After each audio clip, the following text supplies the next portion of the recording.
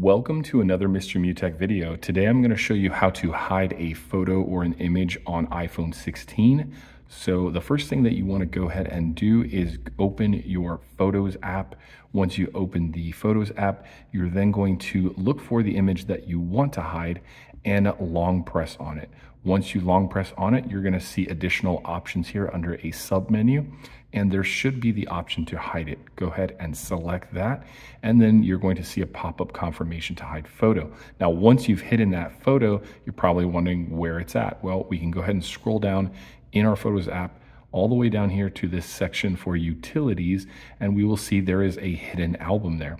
Once we go ahead and select that, it's going to ask for Face ID once we tap on View Album. And if you do not have Face ID enabled, you can simply put in your password.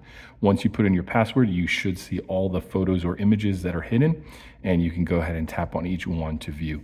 Hopefully that's helpful for you guys, and if so, feel free to give me a thumbs up. Thank you so much for watching, and have an amazing day.